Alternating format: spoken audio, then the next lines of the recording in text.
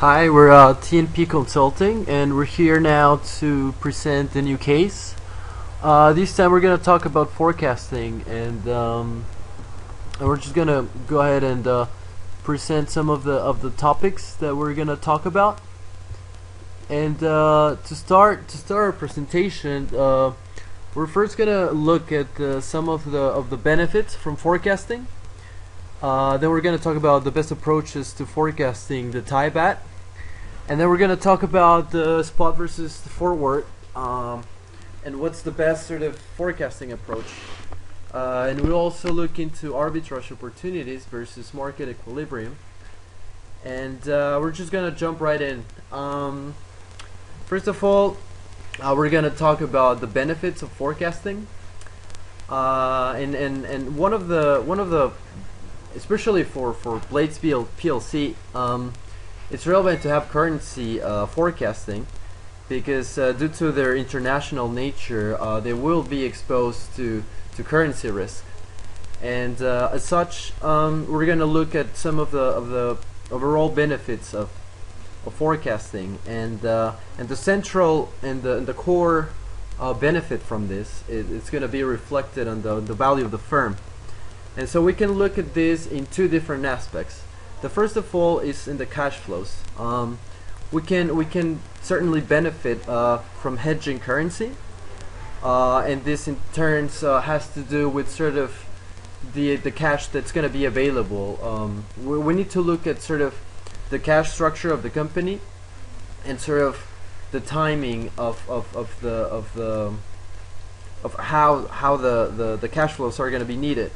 So depending on this, we're going to have to analyze sort of the exposure of the company to the volatility of the Thai baht, and in that, of course, we're gonna have to sort of come up with a good strategy of forecasting this, and we're gonna explain this later. But it basically we can basically look at different types of forecasting that they're gonna be sort of focused depending on the needs of the company. And sort of the second aspect of the forecasting and the way it impacts the value of the firm is the cost of capital.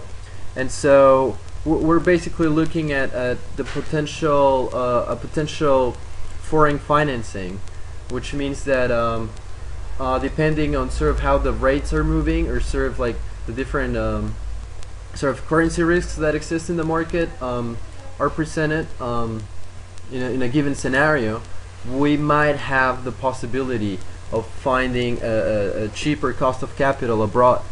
So hence it's important to sort of keep this in mind, as obviously the value of the firm will ultimately benefit from this. So we can move on and look at the different approaches of forecasting, and we're going to talk about the three main different forecasting methodologies.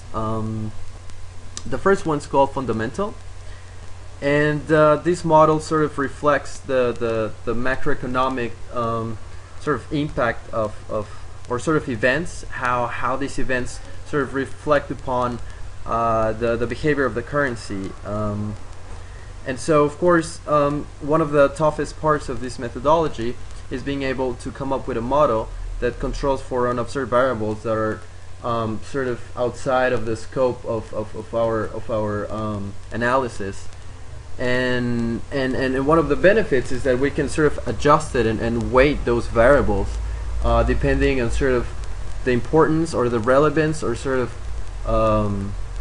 the focus of concern that we have on certain macroeconomic variables in the behavior of the currency. And a different forecasting methodology is the market-based, which is obviously sensitive to market changes, and sort of it can reflect a bit of the macroeconomic sort of elements that are included in the fundamental analysis.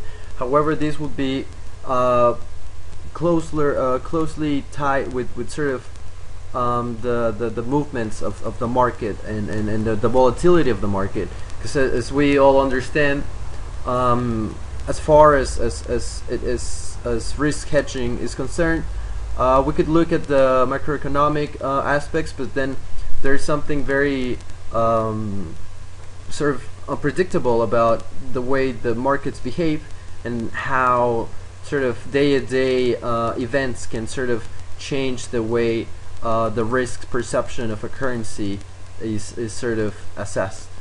So that's why the market-based methodology is good, to sort of try to weight those factors in and just try to predict, have a bit more of an accurate prediction of the sort of behavior of the currency.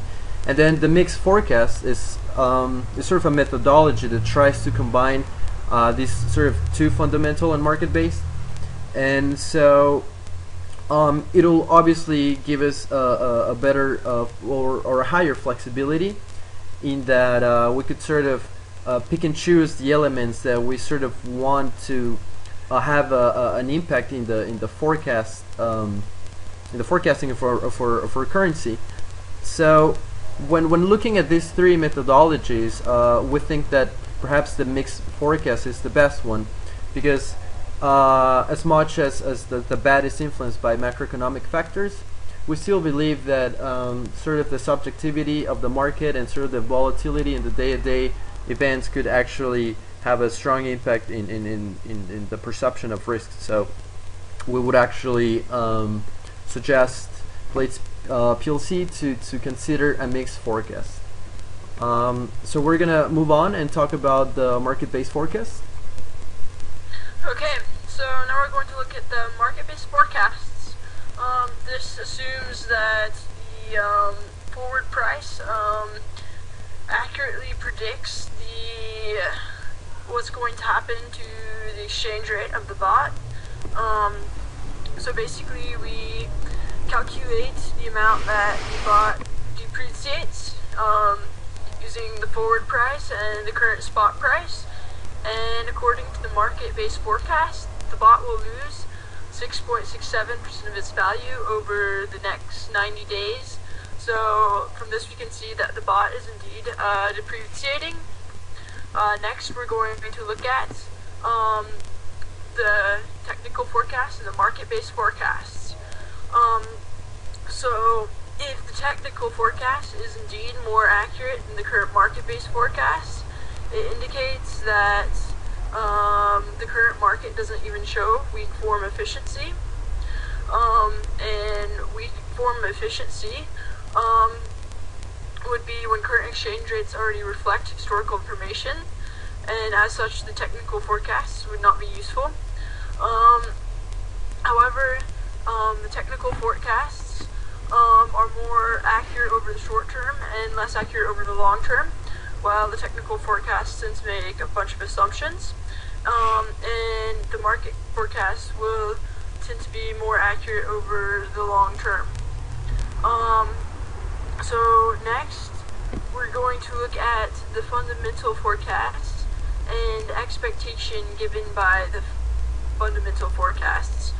So according to the fundamental forecasts, there is a 30% chance that Thai interest rates will the Thai baht will depreciate by 2% over the next 90 days, a 15% chance that the baht will depreciate by 5% over the next 90 days, and a 55% chance that the baht will depreciate by 10%. So basically, in order to determine the expected rate at which the baht will depreciate, we've multiplied the probability of each scenario by the percentage at which it will decrease, and from this we can see that the expected rate at which the baht will depreciate is 6.85%. Now we're going to look at each situation of the fundamental forecast a little more closely. So basically, we've calculated the future rate of the baht in each of these scenarios. For the 30% scenario, the 50%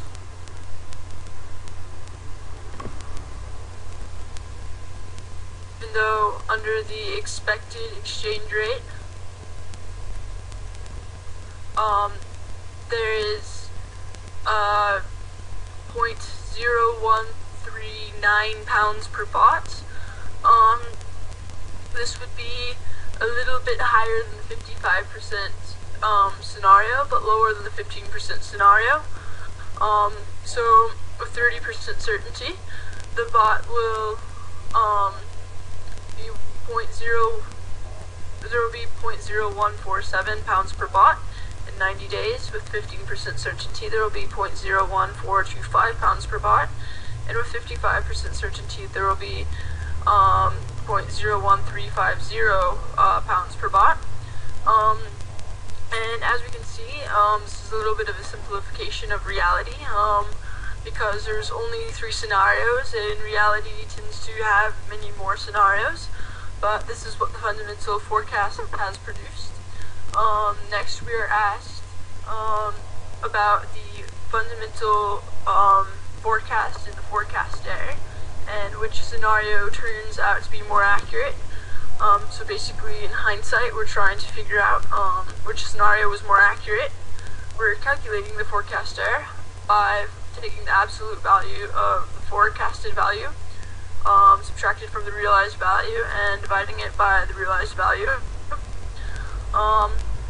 By doing this, we can see that the 30% scenario was indeed correct,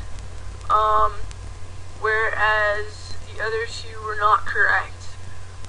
If the exchange rate turns out to be 0.0147 pounds per bot, as this was what was predicted by this the 30% scenario, so that this scenario was correct. The expected the rate at which the bot depreciates was wrong by about 5%.